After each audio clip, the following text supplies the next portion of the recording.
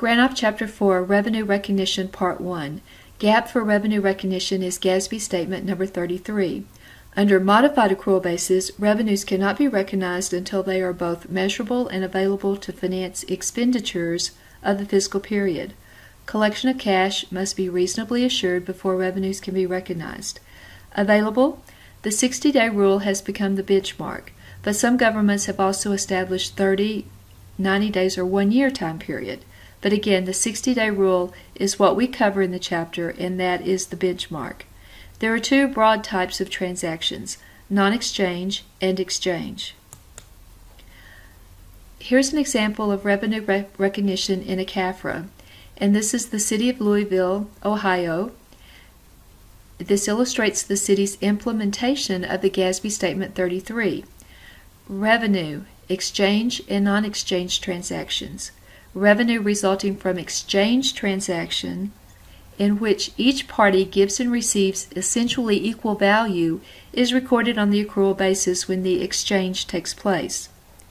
On a modified accrual basis, revenue is recorded in the fiscal year in which the resources are measurable and become available.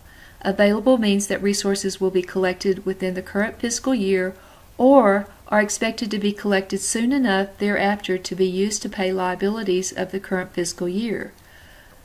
For this city, available means expected to be received within 60 days. So that's based on what we talked about, the benchmark, and what we're going to use for this course. Non-exchange transactions. External events in which a government receives value without directly giving equal value in exchange. Revenue recognition depends on time requirements, the period in which the resources are required or may be used. Some exchange transactions may be delayed until program eligibility requirements are met. Purpose restrictions reported as restricted net assets or reserved fund balance.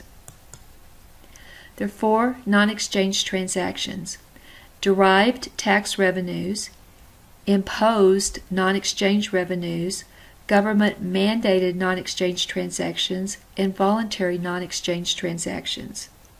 The standards for the last 2 transactions apply to both revenues and expenditures. Derived tax revenues. These are derived from assessments on exchange transactions carried on by taxpayers. These include sales taxes and income and other taxes on earnings or assets. These are recognized as revenue when the underlying exchange transaction takes place. For example, sales taxes should be recognized in the period of the underlying sale. Imposed non-exchange revenues. Assessments imposed on individuals and business entities. The most prominent of these are property taxes and fines. Property tax, it is the bread and butter of local governments. These are classified as ad valorem taxes based on value. Property taxes are most typically levied against real property. There are special assessments, which is a special type of property tax. Other types of imposed non-exchange revenues include fines and forfeits. These are recognized in the year for which they are levied. Government-mandated non-exchange transactions.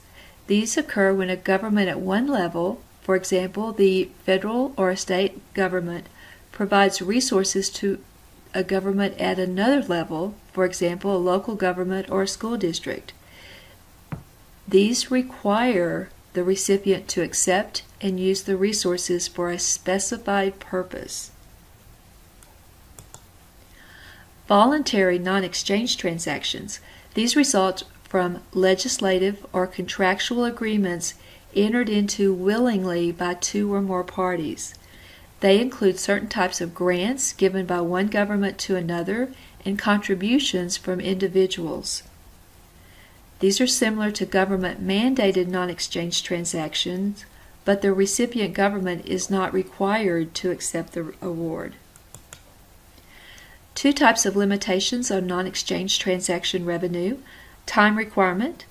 These specify the period in which resources must be used or when the use must begin.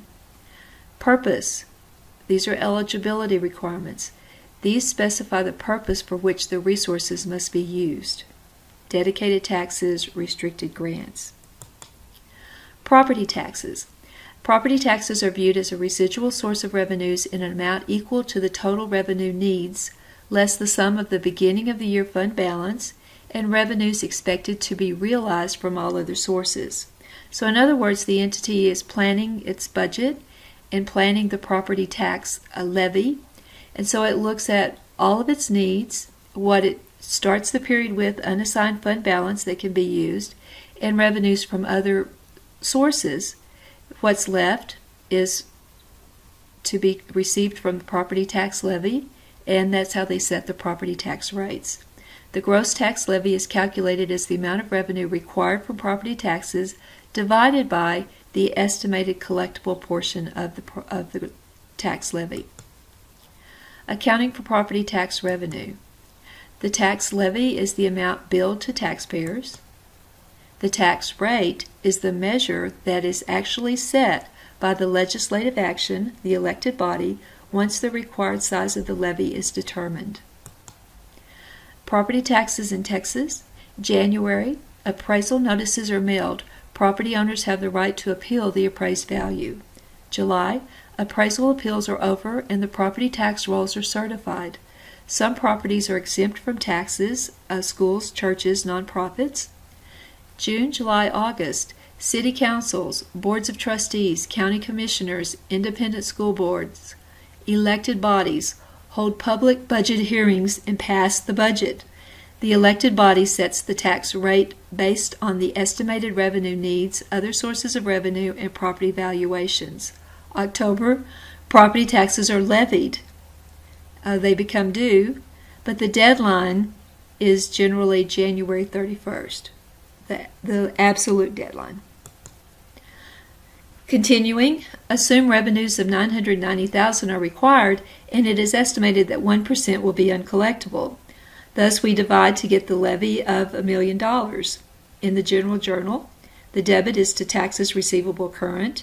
Revenue is the net expected to be received, and then there is an allowance account, estimated uncollectible current taxes, that is credited. Special assessment taxes, special kind of derived property tax, levied against certain properties deemed to receive a particular benefit that not all taxpayers received. Examples may be street repairs, street cleaning, snow plowing for taxpayers who live outside the normal service area.